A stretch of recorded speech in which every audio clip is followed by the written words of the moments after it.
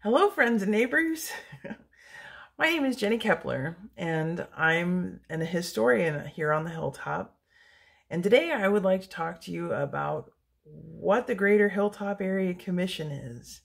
I am currently running for the Greater Hilltop Area Commission, but in talking to people and reading comments on Facebook, it sounds like a lot of folks don't even know what the commission is or why they should care. And well, friend, you need to care. Just about anything that is going to come and affect our neighborhood, any decision that the city makes, is going to come through the commission first. So let's dig into it. Columbus City Code provides for the ability of different neighborhoods around Columbus to create these area commissions. They are sanctioned by the mayor. Once these folks are elected, they will actually be appointed by the mayor to sit on the commission. They will receive a letter from him and everything. Many issues come through the neighborhood area commissions first for advice on how to proceed before the city actually approves them. So zoning, our zoning committee, is actually one of the most important pieces of it. Any major building project, any demolitions, any change to a structure, that's going to have to come before the Greater Hilltop Area Commission first for zoning approval. This is not to say that the Hilltop Area Commission is the final word on things, but their word is generally taken as pretty solid. So that's one of the most important facets. But there are other committees too. There's health services and human services and education. There is community relations. There's parks and recreation, business and economic development. There's the ad hoc liquor committee, which every year reviews different liquor serving establishments or liquor sales establishments that may need to have their liquor license reviewed for possible removal. The commission was established, the original work on establishing the commission, I should say, started in 1979, but it didn't become an official sanctioned organized group until 1981. They had their very first elections that October. They had 9 open seats with 21 candidates, which for some reason I just can't get over. Usually now it's like you're begging people to run because it's a lot of work. If you're doing it right as a commissioner, you're doing a lot of work, because there are many facets and many things to be done. So what should you be looking for in a commissioner? And what should you expect from your current commissioners? Commissioners live here in the neighborhood, in the Hilltop, or they operate a business or nonprofit here. We do have one or two that don't live in the Hilltop, so to speak, but they practically live here because they're serving the Hilltop in other ways. The commission is a bipartisan group. I think this part is incredibly important because I see a lot of discussions online, and they talk about the different parties and who makes up city council or makes up the commission or various entities. It is a bipartisan group. I almost say apolitical, in that individual politics at the state and national level is kind of irrelevant.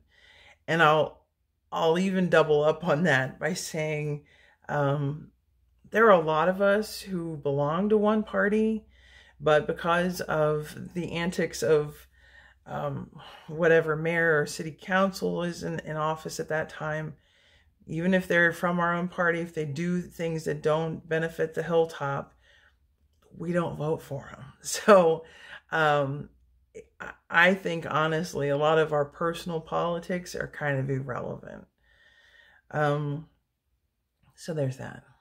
It is bipartisan, also because it is really important to see people as your neighbors, first and foremost, and especially right now. We're in a very divisive time, as is evidenced by anything you see once you step outside your door. But when it comes to the commission, when it comes to representing the Hilltop, we try to be as united as possible. So it's a constant thing. You've got to constantly keep yourself in check. And remember that the people that you're representing may not look like you, may not vote like you normally, may not, whatever. Their whole life might look totally different from yours. But the one thing you do have in common is that you're both Hilltoppers.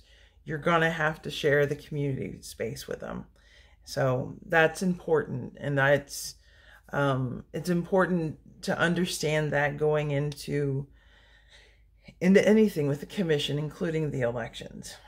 The other part of this is that the commission was specifically put in place to help advocate for us at City Hall, to help advocate for us even at the state level. One of the earliest things that came before the commission after it was founded, the state of Ohio wanted to put a corrections reception center in Rhodes Park.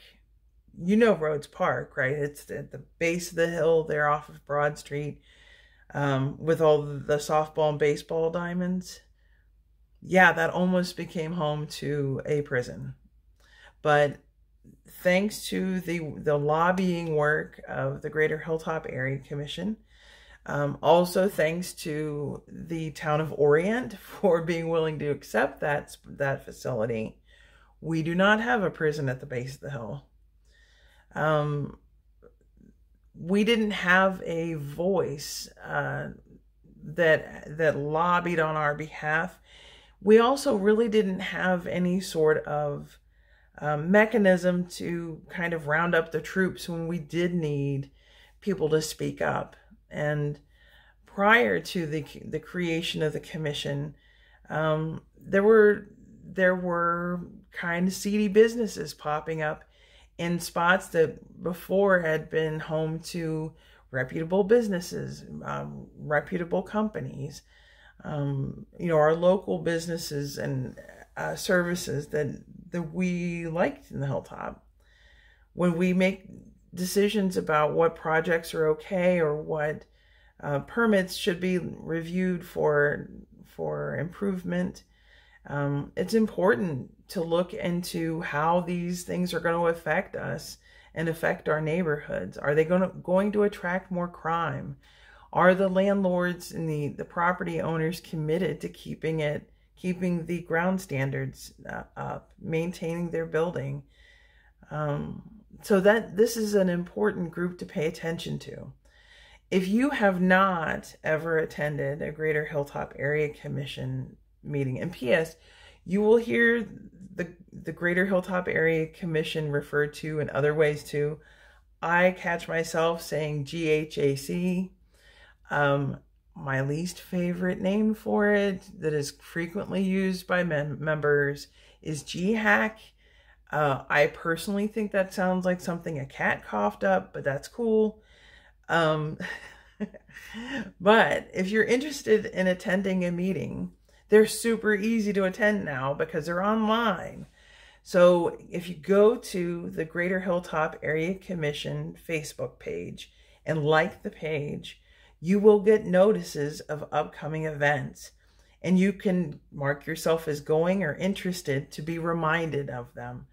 That includes the monthly full commission meeting. That means that's also the committee meetings. And all of them have fascinating things that come across on a regular basis that all affect us, that all could possibly improve or further bring down our community. So it is imperative that you start watching the meetings and joining us. You can comment on the live feeds when they first air. You can comment on the Facebook page and ask the commissioners questions in real time. There's also the Greater Hilltop Area Commission website. The website address is theghac.org. That's theghac.org. And they have lots of information on there for you about the present membership, about agendas that have already gone through, meeting minutes that have already happened. There's information about the elections, which are coming up next month.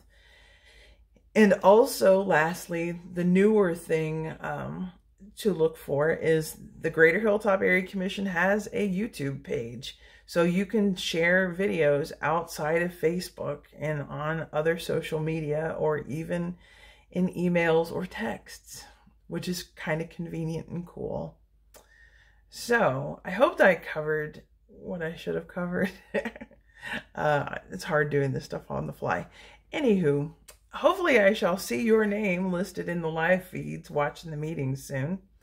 And I'll see you later. Take care. Bye.